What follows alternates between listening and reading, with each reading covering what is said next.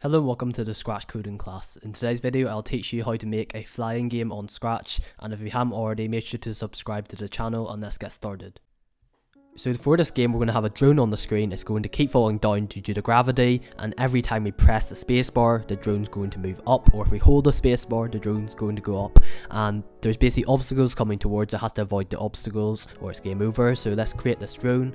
So we'll do something like this for the base, and we are going to add some decoration to it like this, and then we'll add 2 legs, and that is a very easy drone.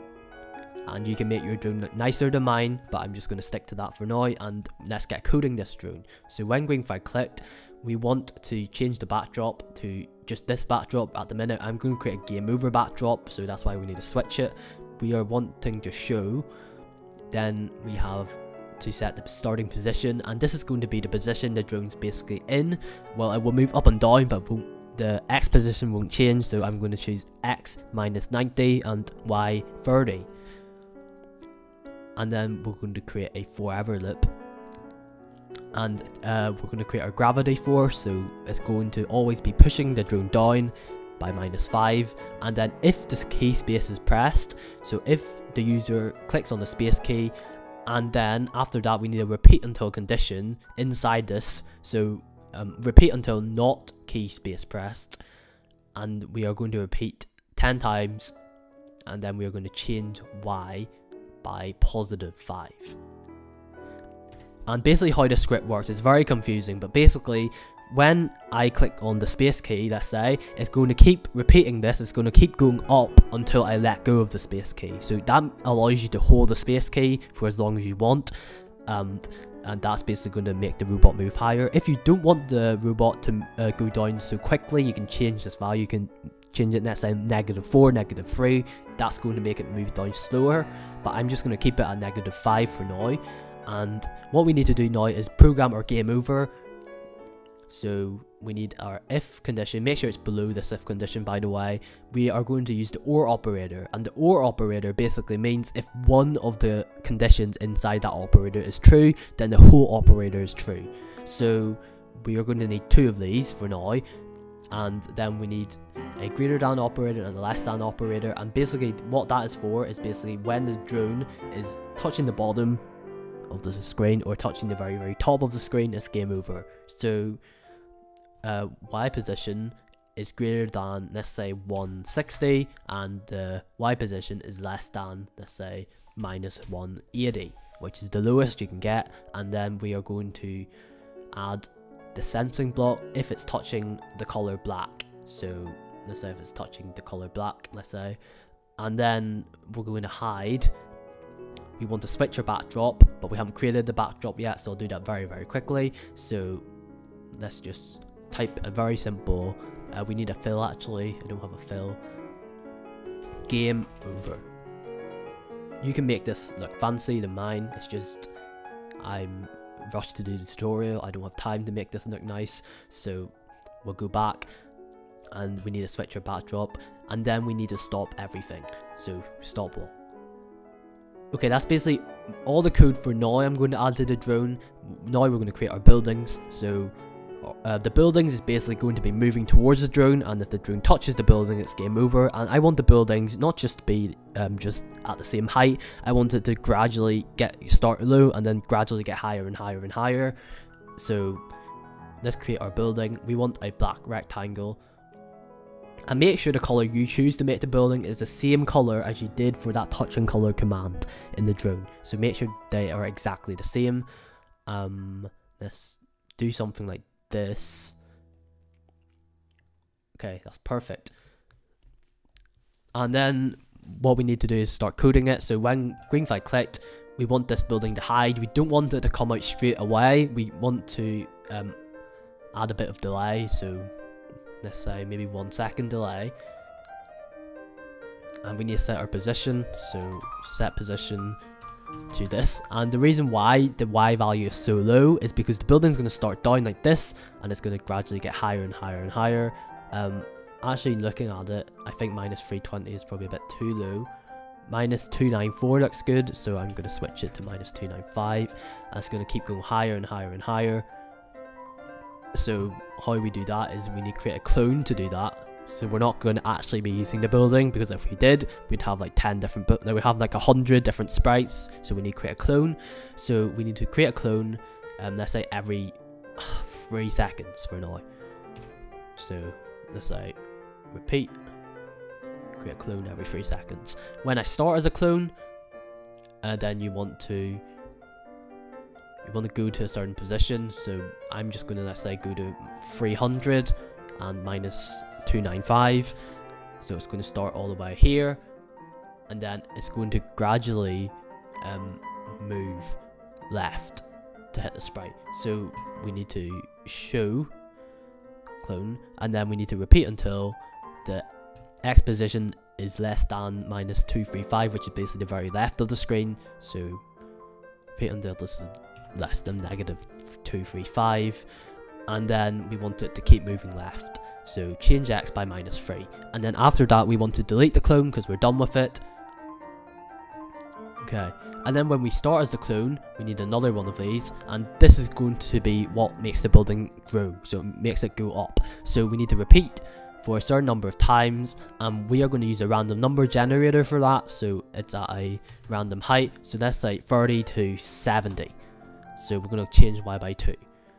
So basically, if the value generated is high, the building's going to be high. If the value generated is very low, it's going to be a very low building. So that's how it works. And I think that's everything now. So we'll give it a test. There we go. There we go. That's our first building. Let's say I touch this one. Game over. Exactly what we want. So this script is again a bit boring now, so we're going to add another obstacle. So let's say we add a flying cat, and it's if we touch the flying cat, it's game over. So right now the flying cat is facing right, but I want it to face left, so just click on direction here, choose this option, and make it rotate until it faces left, like this. Perfect.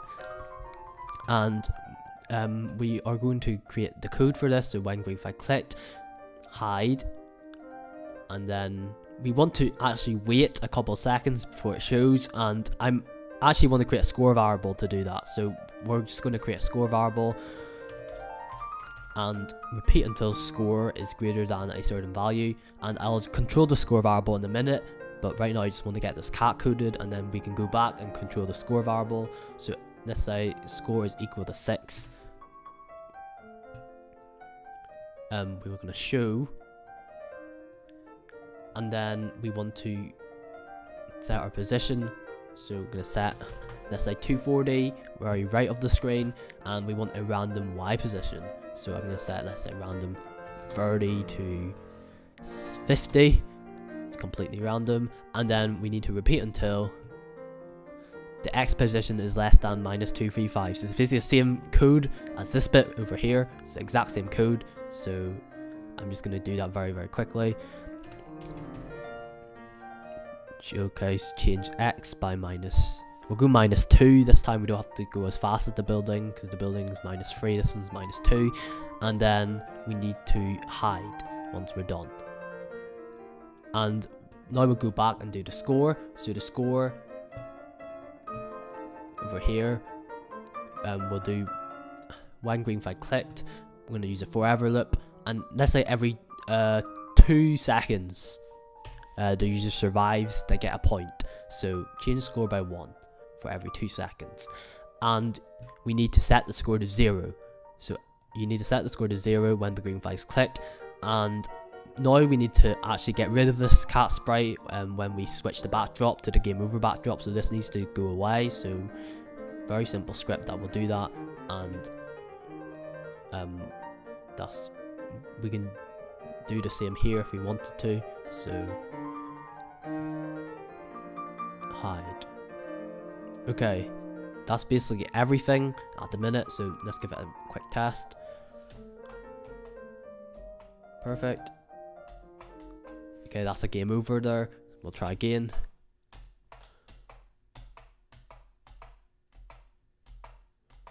So the cat's not here yet because the score needs to reach 6 for the cat to come. Okay, there we go. There's our cat. We need to try and avoid that. Okay, that was game over there. And I touched the building. I didn't actually touch the cat. So there is a problem with this code. So we need to change this OR condition. So we need to add another OR condition. And that needs to be if it's touching the cat. So if it's touching the flying cat, then it's game over. So that was the problem. That's why it didn't, when I touched the cat first, there wasn't a game over. That should be fixed right now. And that's really it. We'll try again. Okay, that's a game over. I'm not very good at this game. So we need to get to score equals 6 for the cat to start, and we'll start testing it then.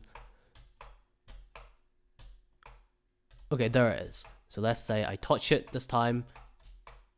Game over. Perfect. That's exactly what we want. And I'm going to add one thing to make the game a bit more interesting. So over here, instead of using this forever loop, I want the buildings to get closer together. So more buildings appear more frequently once the score increases. So let's say repeat until score is greater than, let's say 5. Then I'm going to create a clone every 3 seconds. Then otherwise, then it's going to create a clone every, let's say, 2.5 seconds. So it's going to be much quicker. And now I'm going to play. There we go.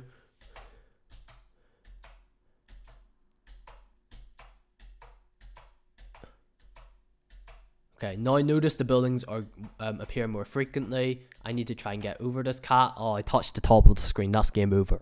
So that's basically it. All you need to do is you need to add more cats onto the screen, or you can maybe use different sprites. You can maybe add a bat or something, and you can just keep adding them at whatever time interval you choose. Or alternatively, you could just make a clone for the cat and just keep cloning every so often, like every 3 seconds, let's say. And to make this game more interesting, you can add background music. You can make this game over screen look a bit more fancier, make a better drone, make better buildings. And instead of using this score, let's say every 2 seconds you get a point, instead you can maybe add like coins on the screen, and every time the drone touches a coin, you get a point, let's say. Or you can maybe make like a speed boost as well, so when it touches a special coin, the drone speeds up. So basically it goes up and down faster, so if you know what I mean. And there's lots of possibilities with this game, but I'm going to leave it there for today. So thanks so much for watching this video. If you enjoyed it, make sure to leave a like and subscribe, and I will post this on my Scratch page. But that is bye for now.